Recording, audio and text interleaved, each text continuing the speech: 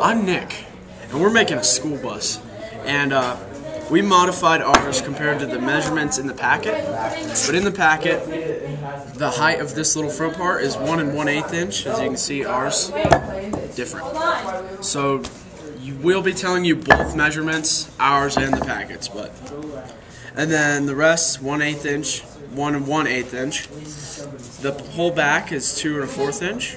It'll be just about the top part from here to here is 4 1/4 inch. This little square here is 1 inch, and the bottom is 5 1/4 inch. And then the windows in this are way different than ours. They're 11/16 of an inch, and they're all 1 inch apart from the center. But we did ours 1 inch in diameter each. So those are the measurements. Let's start. James, I'm taking the radial cut on the school bus. And first of all, you want to keep your hand 4 inches away from the blade, so you can cut off fingers. And you have to line it up and kind of try to factor in the 1/8 inch of the blade.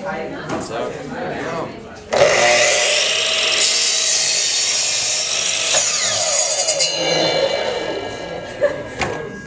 Hi, I'm Dylan, and I'm using the bandsaw here to cut the front of the bus corner. We're supposed to have this 1/8 of an inch above the wood, but we can't do that because our fence gets in the way. So we're going to go ahead and do it with a little bit more than you're supposed to. So you got to make sure you keep your hands 4 inches away from the blade at all times, and that's why we got the push stick here. All right, here we go.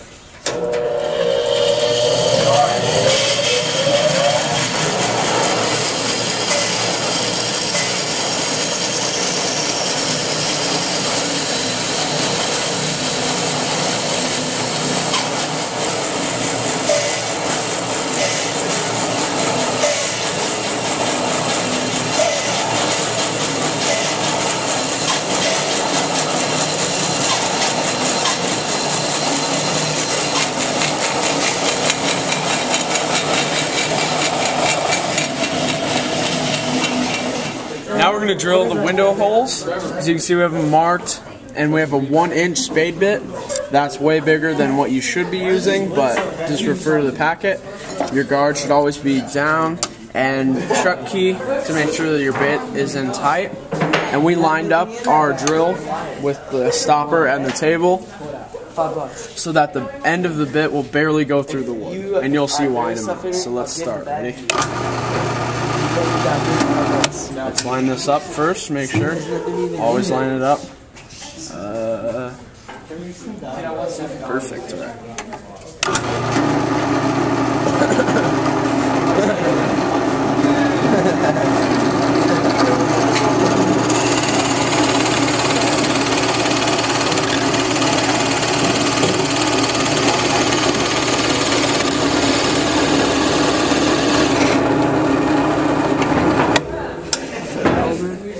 The reason you only get the end of the bit to go through is so you get a little hole so you don't get tear out. And I'll show what you do is use that little hole and you line your drill up so it hits that hole perfectly. And then you just drill through, line it up better because I moved it. And then you just drill through that little bit.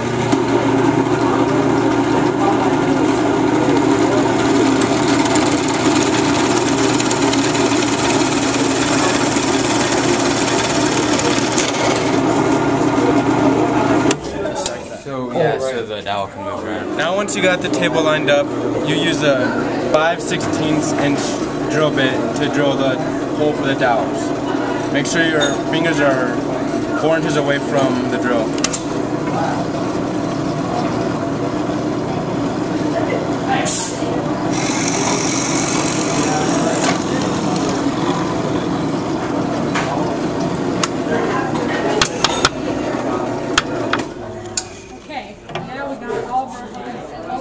This time you're going all the way through. Here's all the stuff that you need. Wait, you gotta tell them, you gotta make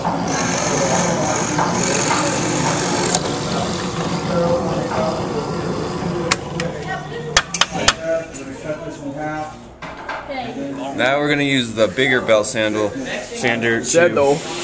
Hello, we're going to use the big belt sander to take the corners off and smooth out the sides and make it so that it looks nice.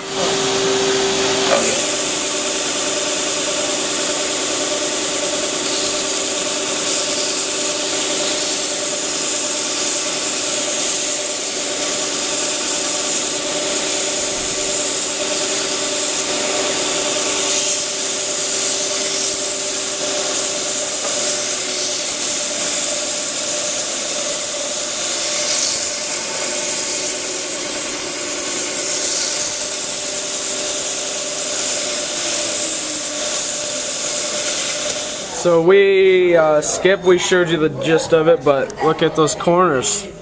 Nice and rounded off, and each edge is now sanded down. We run it through the joiner to get out any of the tear out on the edges.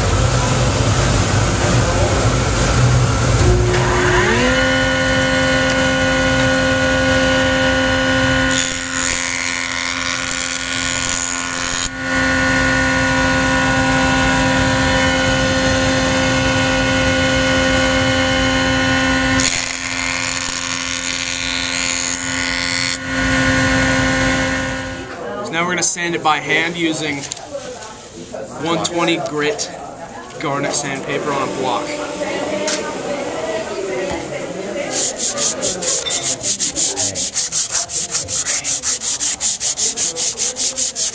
Get in there. You're going to get all your edges.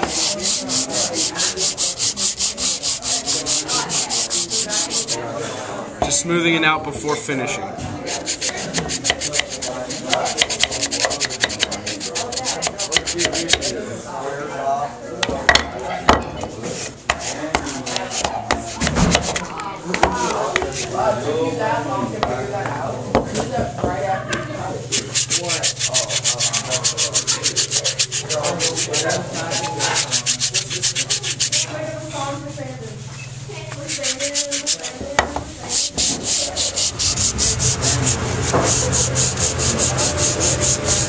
Exciting, I know.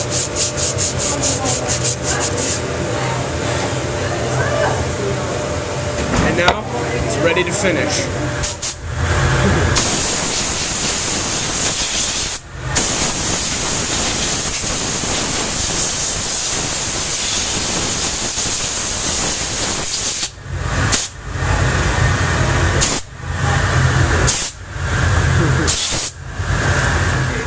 Step of our project, we are applying vegetable oil with a rag or wiping cloth. Sorry for the noise. I'm trying to be serious. Oh, sorry. Get in there.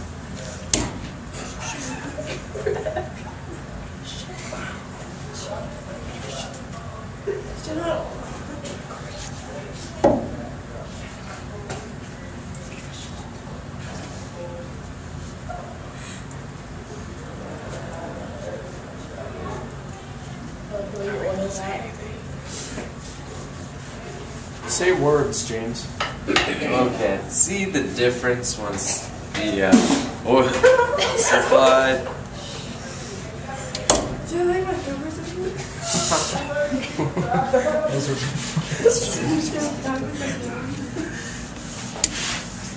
This is after the oil is applied, that is before. Changes the color. On camera, but it looks good. Yes, it's a dramatic change. Very shiny. Dramatic change. Shiny, shiny. Helps if you do it a little quicker, but James is a little slow. So. I'm being thorough. Watch real thorough.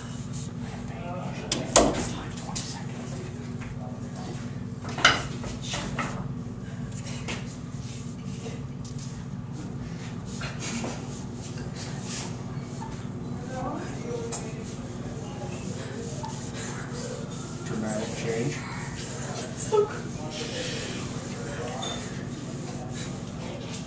And we're done. And I'm sawing through a dowel. How long is the dowel, Captain? 2 inches. Okay.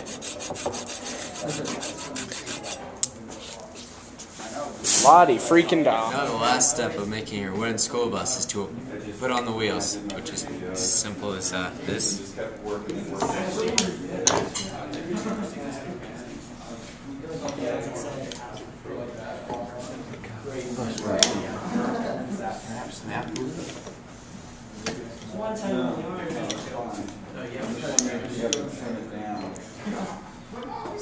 And now you have a finished product. It's filming.